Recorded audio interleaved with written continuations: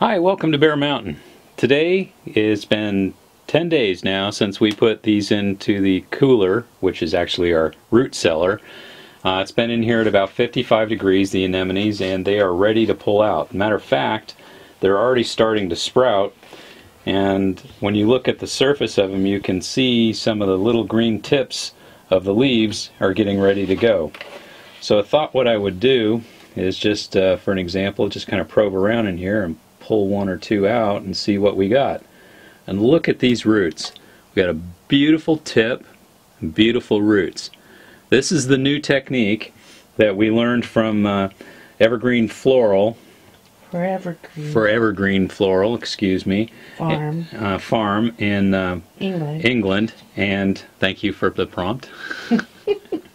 But it seems to work really well. We had very little mildew or anything of that nature. The roots sprouted very nicely, and maybe because we had better airflow around them.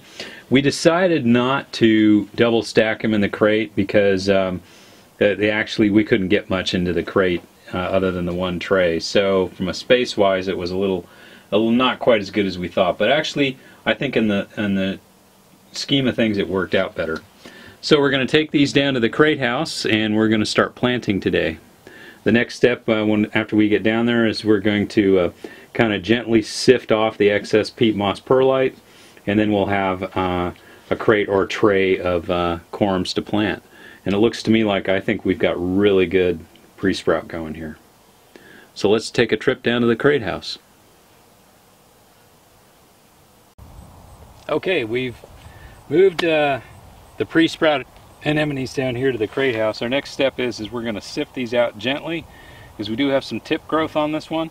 This is our maroon or Bordeaux color, which I guess is kind of a burgundy color. It's a dark color, and we've got about 210 corms in the tray.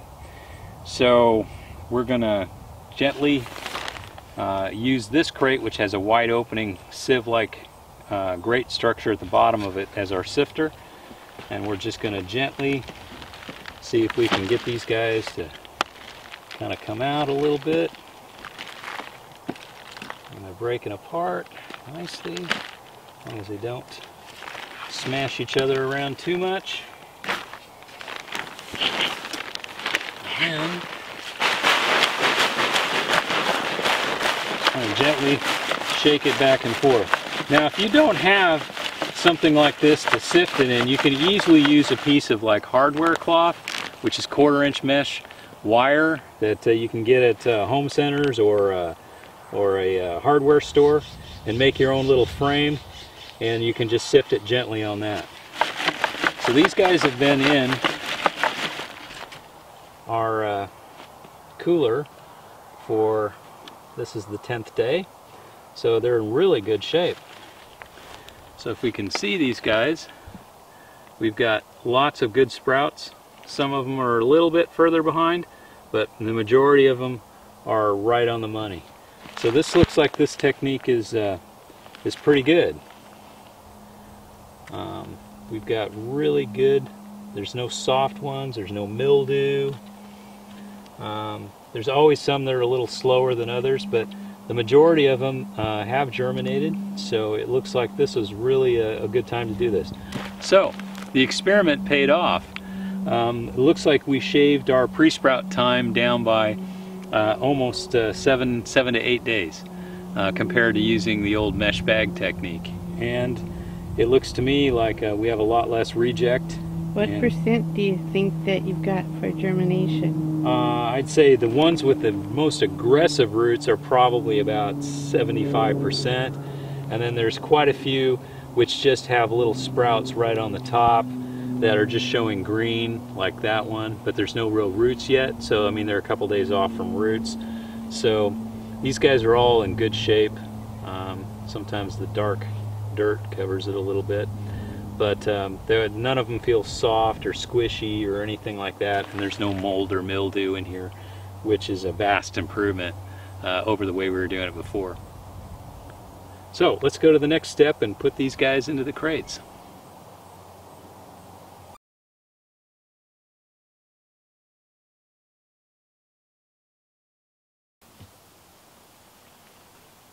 Okay, this is our crate house. We're going to be planting these guys in here today, and what we do is we put 21 in a crate, which is 3 rows of 7, and we don't plant them terribly deep. In this case, what we're going to be doing is we're going to be setting them such that they're in the soil, not super deep. Just use our finger, make sure the roots are covered, and we got just a little bit over the top. And then when we finish, once we have them all in, what we're going to do, the last step, is we'll come back through with some compost and just put like a 1/4 inch of compost right over the top of it. And that'll be the final. These crates have all been amended with fish bone meal and some other type of minerals like azomite to kind of help out. We continuously reuse these boxes. We've done it for now, this is our 4th year doing this. And what we've found is that by adding compost to the crates and minerals to the crates, that the soil is actually getting pretty good. So I know a lot of folks, raise it in straight peat moss, perlite, maybe a little bit of a handful of fertilizer in it, and then at the end of the season pitch the whole thing. What we're trying to do is cut down on waste and extra time and extra steps. This house currently has 120 of these crates, and we're going to be expanding it again to probably put in another 50. So anything we can do to cut down work is going to be appreciated by us. You may notice on the left side here that you're seeing, well, you've already got some anemones sprouted. This is an experiment, and what we did is we took about 30 crates and we left in some of them from last year. These were very healthy looking last year when they went dormant, and they're just now beginning to sprout. We didn't do a whole lot to it other than just started running the drip irrigation on it about 3 weeks ago, and so far we're getting things germinating. They're looking a little bit on the peaked side, but that might be because it's actually been pretty hot in here up until the last couple of days, but they still managed to germinate. And we probed around a little bit when we were just doing some weeding and some just general looking at things, and what we have found is that there's quite a few of them that have not germinated yet. So the germination isn't really super even, but probably as we cool down over the next several weeks it will be. The idea behind this is that we're trying to see how much earlier we can force these guys to bloom. So we kind of went with a safe color like white, knowing you could sell that at any time. And we also have a little bit of red in here left over too. So if perchance we happen to sell something around Thanksgiving or Christmas, we'll be lucky that we got a kind of a Christmas color. Bonus. It's a bonus. So this is still, the jury's still out on this. We don't know how well it'll actually produce, or whether it would have made more sense for us to dig them completely out and then manually replant the ones that we thought were the best. And that maybe that work would have made some sense, but we'll see what the yield is per square foot as we go forward. What you're seeing on top here is there's our base fertilizer mix. It's got some calphos in it, azomite, cottonseed meal, and some mushroom compost in it. And that is we're going to come back through when we get these guys planted. We're going to top dust these guys too with maybe a very, very light dusting of compost, and then just water everything in manually for a couple of days until the minerals and stuff kind of work their way down into the box. And that'll also too, I think, help with germination. So the first step in planting the crate, like we said, is we're going to make 3 rows of 7. So we're just going to kind of lay these guys out and go for the ones that have the roots first, if we could. And we don't space them that far apart, so they're usually typically, till I get my first row figured out exactly how I want to do it. So there's 2, 4, 5 in that one, 6 and 7. So I could space these guys out just a little bit more. And then we go down and just do the 3rd row, or the 2nd row. Same idea, just make them like equal with each other. Now you could get fancy and say, well, I don't want to make them equal, I want to change my spacing up a little bit. And if you got the space to do it, you could stagger them a little bit. So it's like the second row becomes an offset to the first, and then the third row would be parallel to the first, in which case they just sort of find their own they kind of space. find their own space. It doesn't really matter sometimes. So, and especially for speed, you know, and if once sure you get into that this, you plant them. Oh yeah, very important safety tip. Direction. If you What's look up and down? If you look at a corm, it's got a top and it's got a bottom, and the bottom is always pointed. And that one is right. Sometimes if they got roots, it makes it a lot easier. 2, 4, 6, 7. Perfect. Then we do this one. Now, this tray holds enough that I pre-sprouted to plant about 10 crates. So 2, 4, 6, and 7. Perfect. So 21 in a crate. So it's not much to it more than that. Once you get them laid out, the next thing I usually do is just, since this dirt is so soft, just kind of squish them down a little bit with the fingers, just so the top is just gently covered.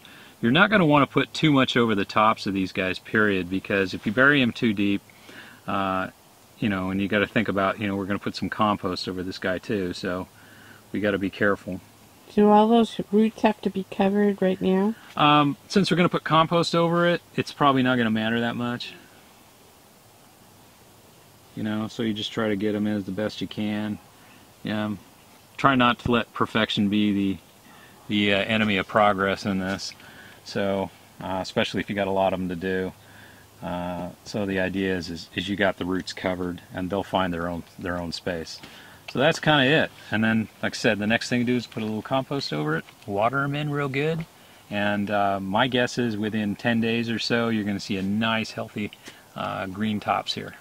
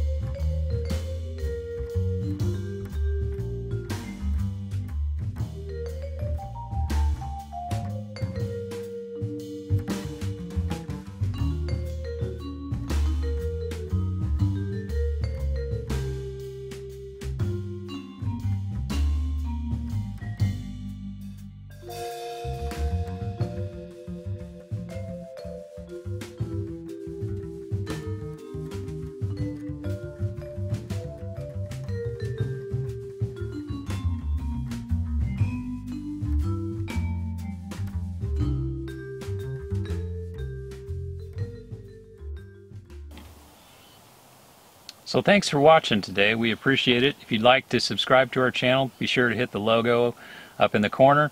Also too, check out the show notes for any links or other descriptions that we might have inadvertently forgot in this video. And also too, be sure to connect to our blog. We have lots of information on planting anemones there too. And this is part 3 of a 3-part series, so be sure to check out the other parts 1 and 2. So thanks again for watching today, and have a good day.